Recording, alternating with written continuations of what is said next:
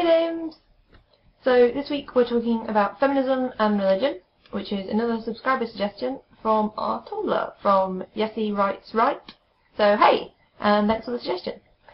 As an atheist feminist, I feel like it's almost expected of me to, in this video, to talk about how religions are sexist and how they're oppressive of women, but that's not what I believe, so that's not what I'm going to do.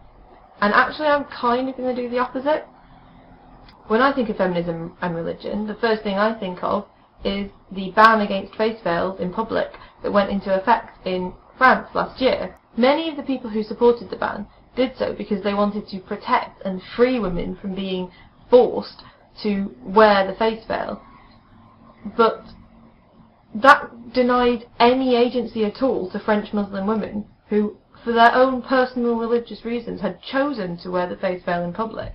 You can't save women by dictating to them what they can and can't wear. You're no better than someone who forces someone to wear a face veil if you're forcing them not to. The second thing I think of when I think of feminism and religion is actually feminism and atheism. There seems to be a persistent idea, particularly among white middle-class atheists, that because they're so enlightened, because they use rational thoughts to decide what's right and what's wrong, that they couldn't ever possibly do anything that may be, possibly inadvertently, but still sexist or racist. When actually, it can be a pretty chilly and downright toxic atmosphere of sexism in atheist circles, and in particular around certain atheist idols. Yet if and when feminist atheists or atheist women do bring up the sexism that they've experienced in the community, or just even casually mention how things could be better, they're often shouted down. A prime example of this is the elevator gate scandal that happened last year.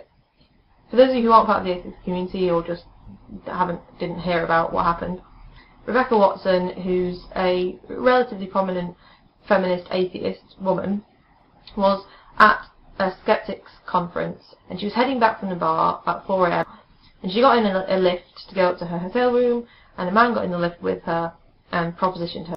And later on, when recounting her experiences at the conference in a YouTube video, which I'll link to below, she mentioned the incident and how uncomfortable it made her feel, and just said, "Guys, don't do that."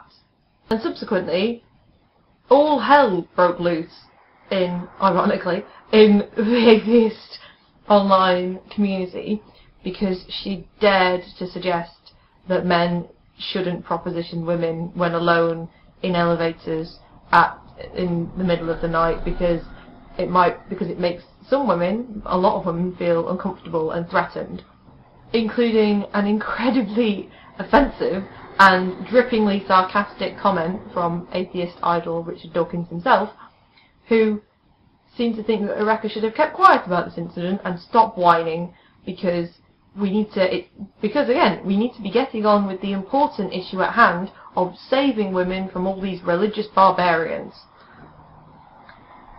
So although I am an atheist and a feminist, I feel like both within atheism there needs to be a much stronger drive to tackle and acknowledge the sexism that's often present, and within feminism we need to be much better at tackling the anti-religious attitude that can often pervade.